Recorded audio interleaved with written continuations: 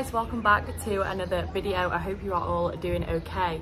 I am sorry about the complete different background that I am usually in.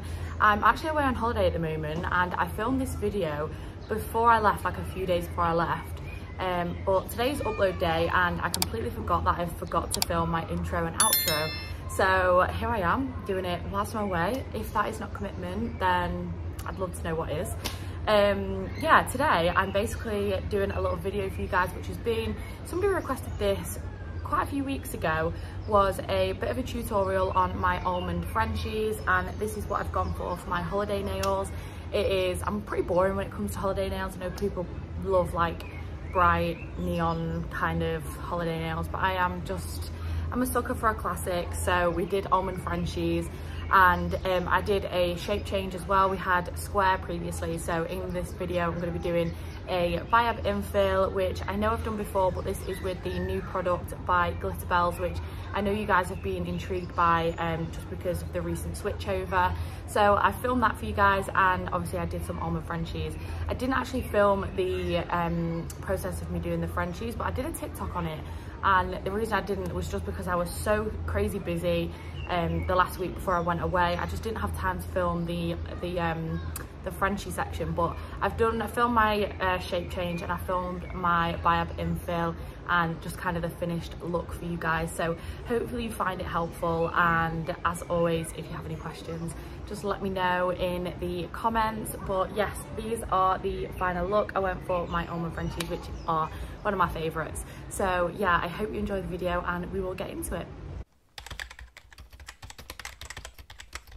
Right, so this is how my nails are looking at the moment. I want to keep as much length as possible because I'm gonna go almond, but I actually like my almond a little bit longer. So I don't want to take any length down, but basically what I'm going to do is I'm just going to grab my barrel bit and I'm just going to go over and take some, I would say bulk, but they're not bulky at all. Just basically go over the top, get rid of the top coat.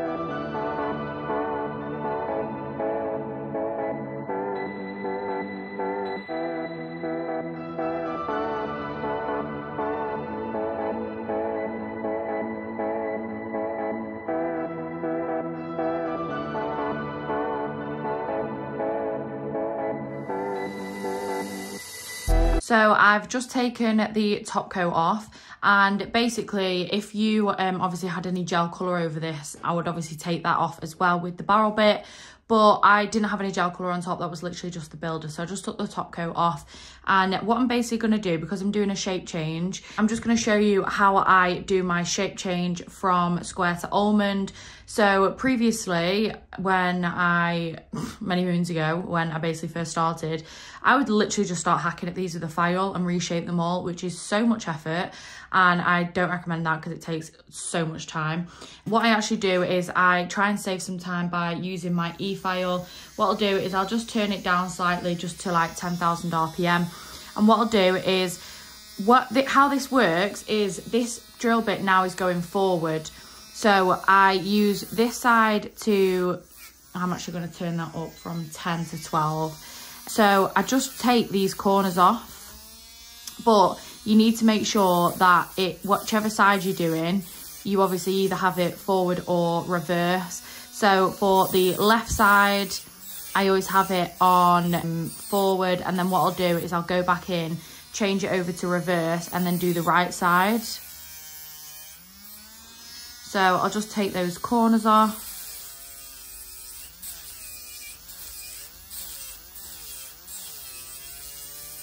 Like so. So obviously you've got one of the corners gone now, and then what I'm going to do is I'm just going to change it over to reverse and then do the other side.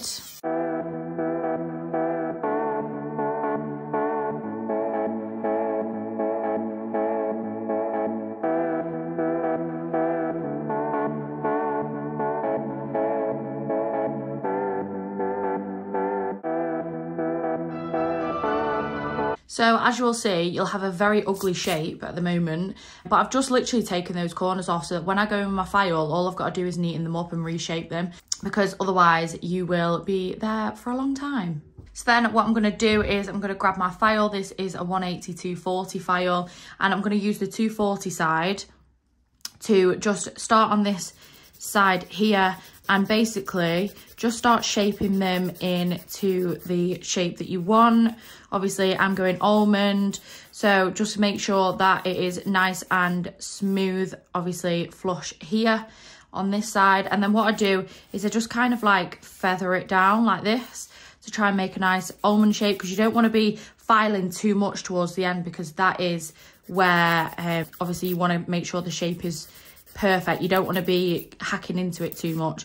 And then what you'll see is, obviously, if you have any kind of like side edges that you need to neaten up, obviously I've still got some little bits here. I'll just go up at it from the underneath and just get rid of that nail.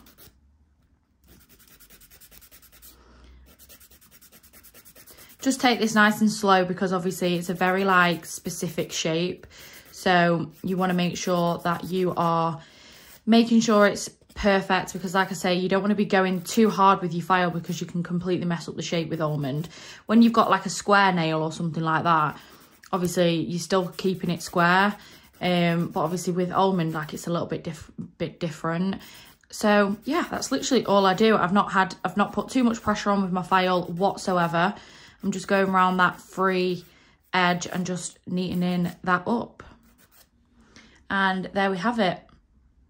So I've not, like I say, I've not put any pressure on really. I've just been going over that with my 240 file and neatening that up. So what I'll do is I'll go over the rest of them and then I will come back to you when it's done.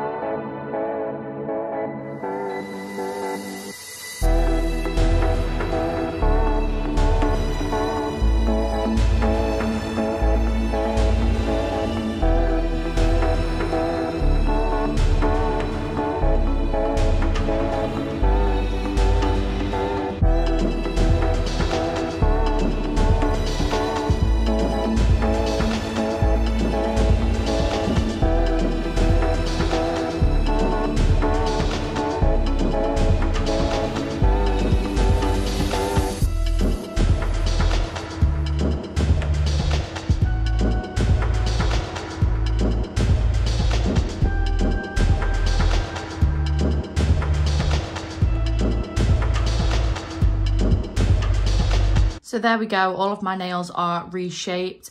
And just one thing that I wanted to just kind of remind you guys is that when you are filing, you just want to make sure that your corners have been taken off your new files. So literally just get another file and just rub it down the sides of each corner like that.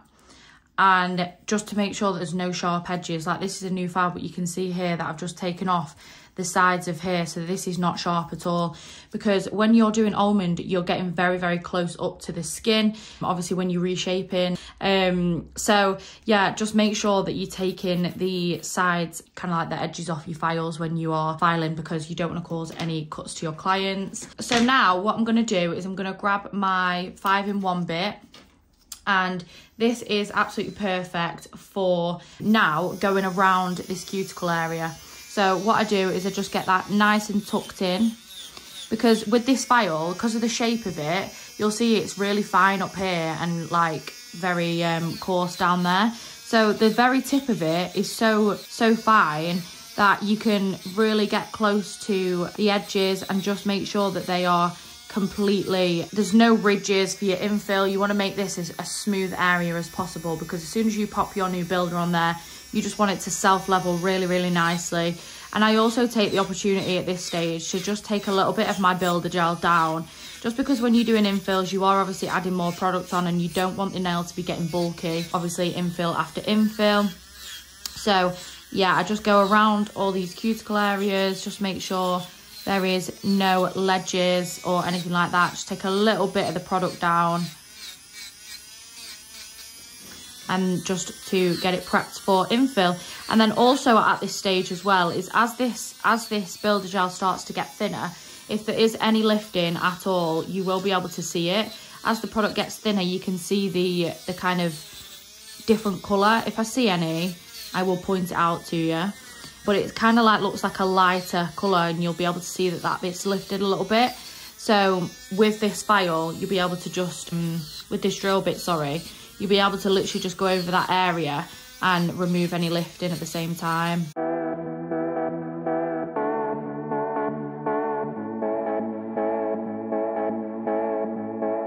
So I've just given them a little bit of a brush down so that you can see. But that is my nails reshaped, and I'm ready for my cuticle work now. So you'll be able to go in with your cuticle bits and just make sure that your cuticles are all prepped. But as far as reshaping and prepping for the infill, that is all done. So I'm just grabbing my flame bit and I'm just going to go in and do my cuticle prep now.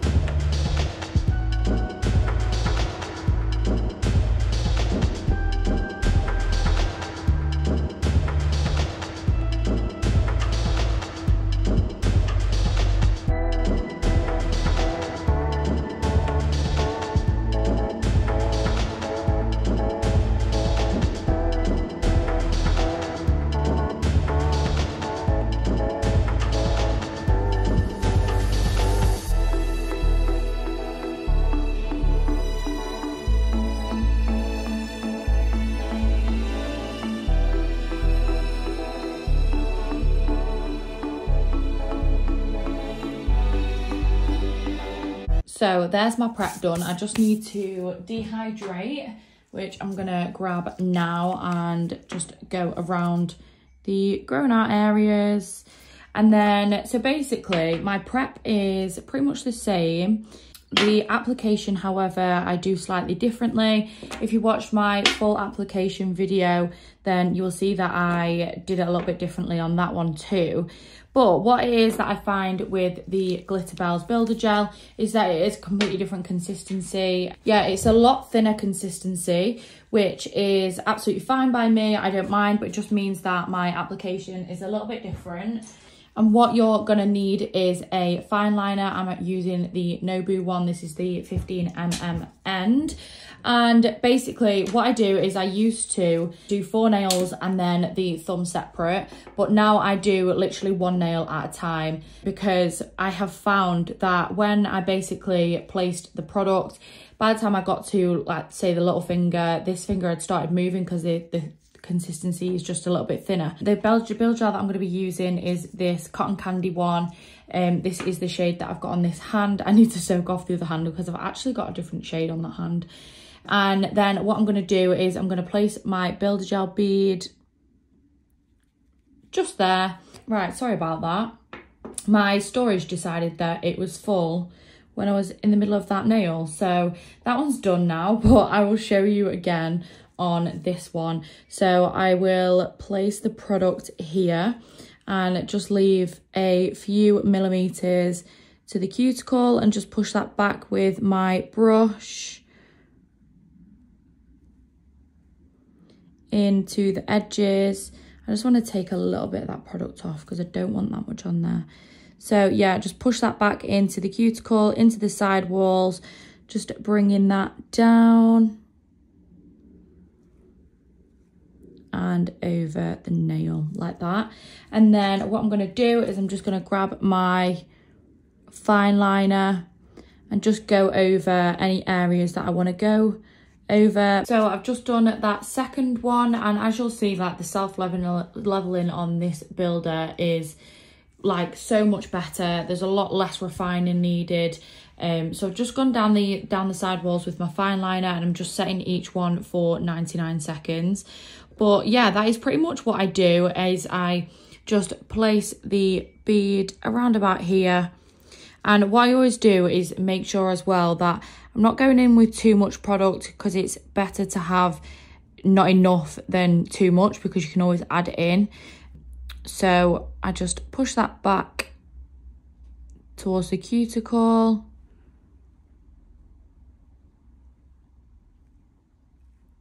And into the side walls as best that I can. And then just go down with the rest of the product. Again, just neatening up the side walls, getting those tucked in.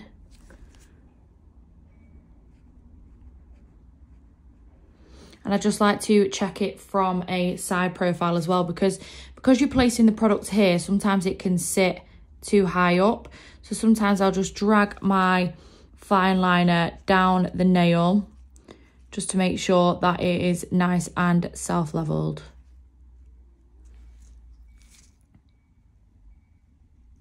And this is why when you're filing, you need to make sure that there's no ledge there, there's no kind of bulkiness, because from the side profile and when you infill it, it will be a lot more noticeable. So I'm just setting that for 99 seconds and then I'll do the rest. So there we go, they are all done. So what I'm going to do is I'm just going to grab a lint-free wipe with some acetone and just wipe off that tacky layer. And then what I'm going to do is I'm going to grab my 180 file and I'm just going to go around and just neaten up that shape again. It's not going to need too much work, but sometimes I can just see that I just like to neaten the shape afterwards just to make sure it is perfect.